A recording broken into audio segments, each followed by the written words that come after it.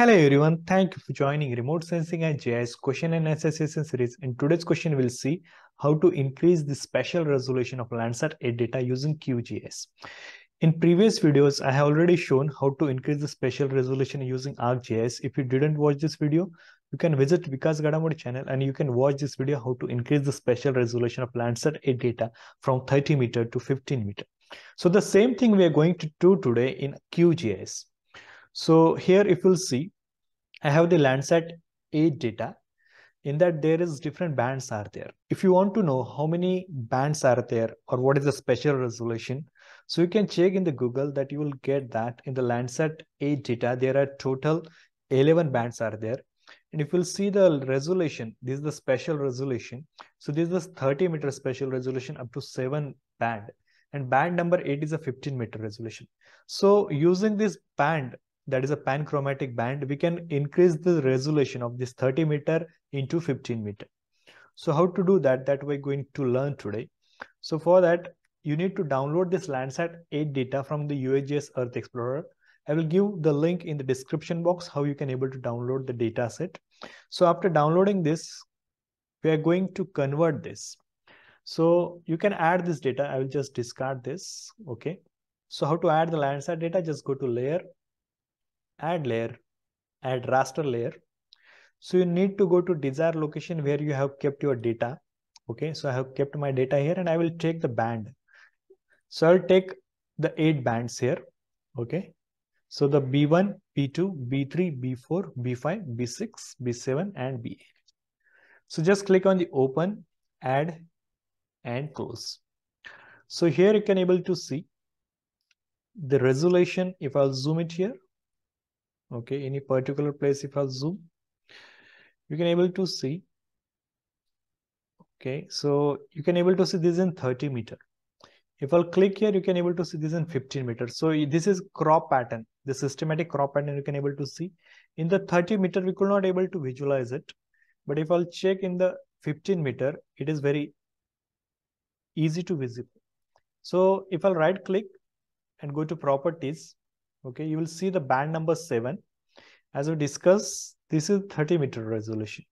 So up to band 1, 2, if you'll check any band resolution from 1 to 7, you will see that there is a 30 meter resolution.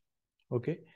And band number 8 resolution is 15 meter resolution. Okay.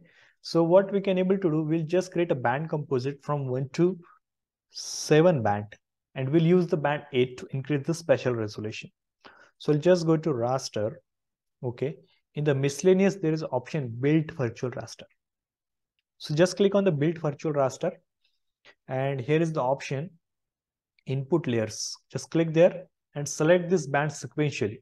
Band 1, band 2, band 3, band 4, band 5, 6 and 7.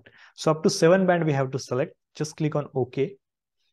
Then the resolution I want highest. Then click here. Place each input files into separate bands. And here I need to save this file. So just click on the save file. So I have created a one folder in the workshop. There is a band composite. I will save here. That is a new band composite. I'll just click on the save. Okay. So all the things we have added here, and I will just click on the run option. And here is my band composite is created. So it is saying that finished. So I'll click on the close.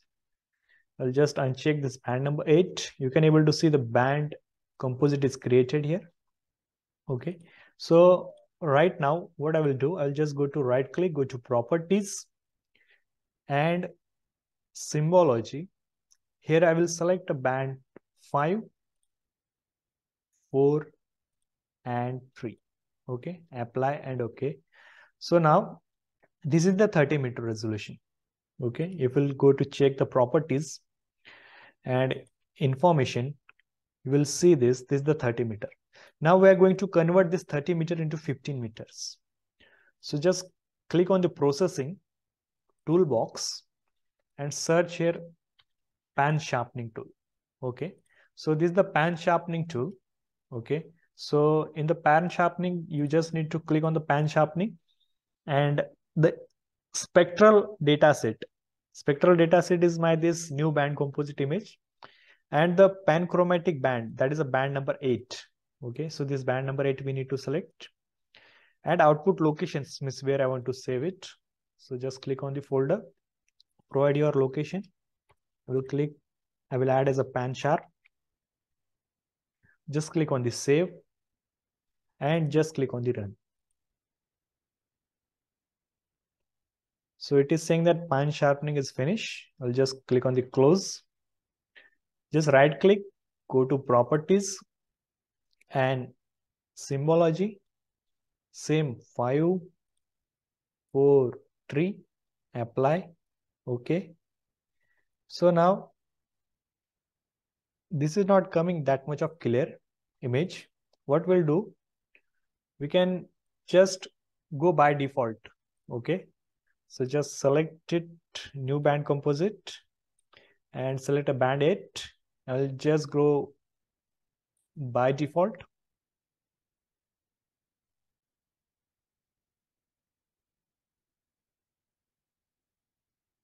So now my Pansharpening is completed. I will just click on the close, right click, go to properties, just select a band 5, 4, 3, apply. Okay. So now we'll see the difference between both the images. So the previous and this one, I will uncheck the remaining files, which I don't want. So now this output file and this is the new band composite file. If I'll zoom on particular places, you can able to see this area is in 15 meter. When I will check in 30 meter, you will see little bit differences there. Okay. So like also you can able to see this. If we'll check in the 30 meter, it is not able to visible the crop pattern very easily.